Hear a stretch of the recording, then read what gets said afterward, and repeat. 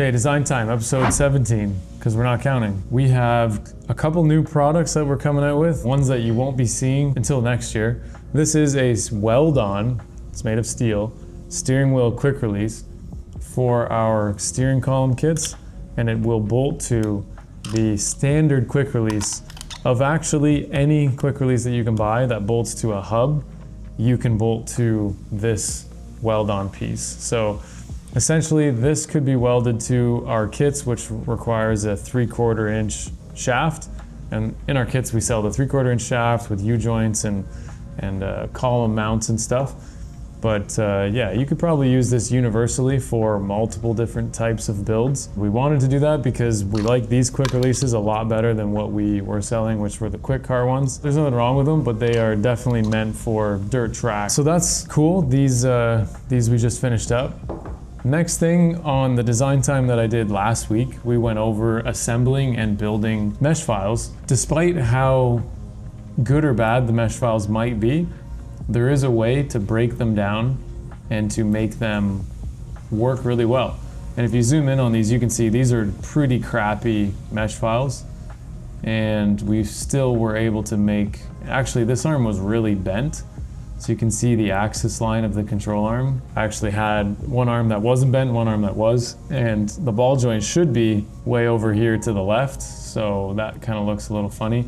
And then the tie rod, I actually extracted this from a full mesh file and then separated it, which you can see, I think, here. So I actually took it out of this scan. But this is really cool because I was basically syncing joints together and allowed for a full assembly on all these components. So we have suspension travel up and down, and we have articulation, and I showed everyone in the class how they can do this as well. And from the bottom view, we can see some really interesting things going on with caster, Ackerman. Ackerman is essentially toe at angle, and what all of the scrub radius and dual pivot control arms are doing. And the only other thing that would be better than this is if we made a front suspension display, just like our rear stuff, that you could actually manipulate and move around. Even though this is really well constrained, visually it looks great, we still can't instantly lengthen a control arm and see what kind of changes that has on different things. And if I look at, I'll just take the color off because it makes it look just a little more realistic. Also, for the first time in my life, I got high resolution screens. I've never had that before, and I don't know why I'd never had that. I didn't think it was that important. I thought that the refresh rate, the hertz, was important, and then I thought the resolution was important, so I just always bought screens that had, like, you know, kind of a in between both. But actually, you don't need the refresh rate to be very high. Forgive me if I'm using the wrong terms. Also, I'm not a gamer. The refresh rate is for gaming so that you can aim and stuff and there isn't like a shadow being created.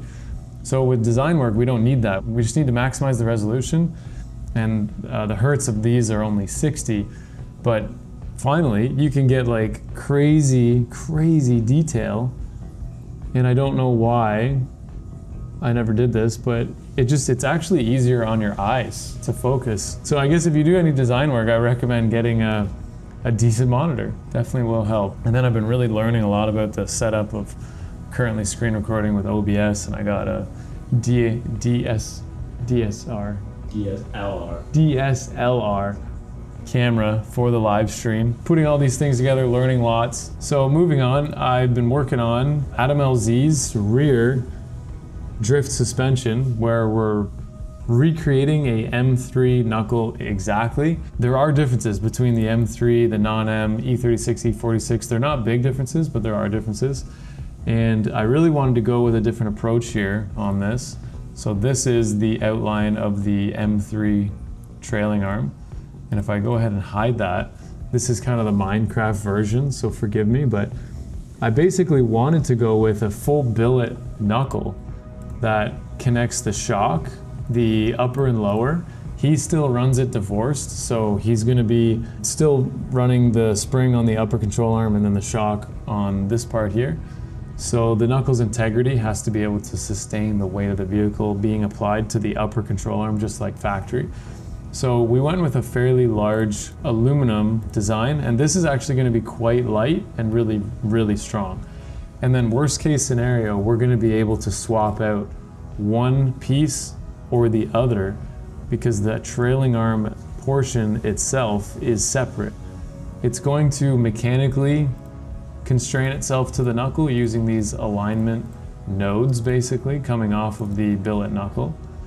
And then it's going to use 4 studs, M12, and then we're going to have a single shear bolt just going through here. This is basically persuasion, support, effort to limit the bending moment that's going to be happening right here, because our driving force is going to be applied from the wheel going this way, and it's going to be trying to bend this at all times right here. It's not that it would need this piece, I actually don't think it would, but for frequency control, adding this piece is going to limit any amount of frequency that you would get through this suspension. And then the rest of it, we've made the rear grip kit for a couple years now on O'Sully, Sorensen, on Dylan Hughes, on several guys, and it holds up to impacts, crashes, and anything really, really well. And then we're going to have our toe control here, shim design, same as our current setup. But Adam was pretty adamant on their team having found the sweet spot of the M3, so they wanted a direct fit. You bolt this in, nothing changes. Other than it's going to have a bolt-on wheel bearing. I believe we found this one from an M5. Same spline, larger bearing, and it bolts on so that we can get away from the press-in style. This would be essentially really easy to change at the track if you messed up the wheel bearing. So yeah, I have not come anywhere near finished this, and then I also was for many, many hours running some generative design work on the rear trailing arm portion only, and this is what it looks like when you have generative design stuff going on. So I can hide these bodies, and essentially what you're left with, all the red stuff is avoidance regions. All the green stuff is what we need to connect. So that's called preserved geometry. And the blue are the forces. I actually have a whole bunch of forces being applied to this thing. If we look at our load case, we have a whole bunch of forces here. I just have them turned off right now. So lots of force being applied in multiple different directions. We have forward drive, we have handbrake, we have impact, we have tire. It's basically getting dynamic loads from all directions. I don't have much to show for the generative design because I thought 2D, because it's essentially a 2D part, so I specified let's design this with a 2D axis constraint on the design parameters, basically the manufacturing parameters. So it's limiting the method of cutting this part down to a laser or water jet. So I'm thinking perfect, specify the forces, etc., define some areas to avoid. It doesn't like it. Actually, I have way more luck with the full open, no limitations generative than I do with the extreme. So I'm gonna be talking with Fusion over the next couple days and getting these things nailed down, because you know, a lot of people are designing parts in 2D, and a lot of people don't have access to generative unless it's like 3D printed plastic. But realistically, if we're building metal components, we have 2 axis is most common, maybe 3 axis. But once you get into 5 and castings, the metal 3D printing just isn't consumer ready yet. And there is still strength limitations because we still have annealing problems, layer bond problems, and we don't want to be making extremely structural components, at least not for companies of our size. I know that large scale corporations have multi-million-dollar 3D printers for metal, and they are really focusing on fixing that, and that's always how it happens. We have the big corp testing the new tech that costs millions, maybe even billions to factor out, and then once the technology's there and created, it funnels down into a cheaper form, much like our 3D printers today. 5 years ago, 3D printers were significantly worse and way more expensive. So the technology will come, but having the practice beforehand will be fantastic for when that time arrives. What I have to show for you, let's take a look. It isn't much. It didn't work, and I don't understand a couple things. Like I said, I've had success with the open generative, but not so much with this. So I'm not sure why it's having the upper and lower section, but essentially that's what it's given. And then when I look at the outcomes, it actually said that it was not able to finish and I need to check a couple of the parameters. I went over the parameters, very similar to other things that I've done, and it's always worked. So this is something that I'll be working on, and it's gonna show you guys that, you know, not everyone has it figured out. We're still trialing and erroring in terms of learning. For the meantime, I can just run what I would feel would be the best case scenario, and then I'll run an FEA analysis on it. So if I get out of my generative design, I have already made this trailing arm section. So I would essentially do a similar tactic where I did the design and then I test the design and measure what the safety factor is, where the high stress points are, et cetera, et cetera. So that's also the alternative to this. And then to find what that is and then compare it to real life to try and break this is gonna be the ultimate goal. And all that is the fun part. All that's the fun stuff. And then obviously real world testing on a real car. And then fortunately for drifting, these guys really like to hit stuff. So when Connor O'Sully is breaking wheels and just barely bending arms, but the trailing arm is still intact and still good, you know we've done the job. Wheels are easy to replace, trailing arms, not so much. So we want to make these strong enough that that is not the sacrificial point, but we also don't want the subframe to be sacrificial either. We need something to give in between. Wheels being the absolute easiest, but Adam runs very expensive BC forged wheels, and I know for a fact they are very strong. In a lot of cases in drifting, it actually makes sense to not have such a strong wheel because it's much easier. It's the easiest thing you can replace if you hit something. That's all I'm gonna talk about on this episode, but Joel put a air jack in the middle of the trunk, which is in the front of a Porsche 987.2, and he actually did the design on it. So Jack, you can talk with him for a little bit. Okay guys, we have this 987.2 Porsche came in, brought to us from Mantis Motorsports.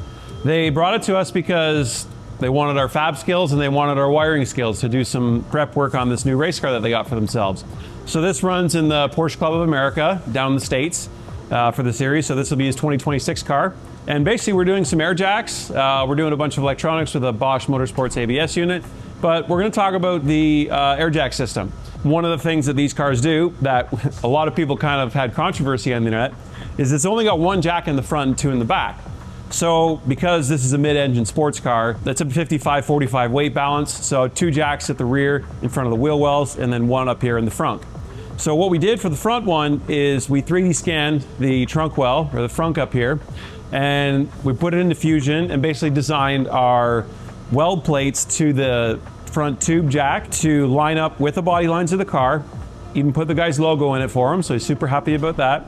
And it was pretty straightforward, simple with a 3D scan, super easy to cut it on the laser. So I'll show you on the 3D scan how we made this. So here we have our scan of the trunk. We just did the inside. And this captures all of the points that we need to basically line up our jacks, jack mounts across the back here. So here is where I designed the mounting points. So I just did a section analysis to kind of get rid of half of this trunk here. And then basically I did a section sketch of the mesh model and then could trace this line out perfectly. So that way when we put it in and welded it, it was a perfect lineup. So we built this model, put a little air jack in there. And that's how we determined how far off the deck lid we need to be off here. We're gonna add a small little sheet metal around there just so it's a nice watertight seal into the trunk and we don't get any intrusion in the inside of the bottom of it. But added the guy's logo for him, little cutout there, just a little bit less material. And yeah, I think this is gonna work really well for him. Seems to be the popular choice of these Porsche guys to run this front air jack mounted pretty much exactly like this. So using our 3D scanner and the Fusion software, insanely easy to make this, draw this, and then have our laser cut it out. So as you can see, the final design in the car welded. We just have to add our little tube in the bottom to basically match up this. But to drill the hole in the bottom, we made a perfect arbor through the top here, a nice hole saw through the bottom, and that's how we got this hole perfectly centered. We'll see you after Christmas. Merry Christmas, and next year we're gonna have even more stuff to come.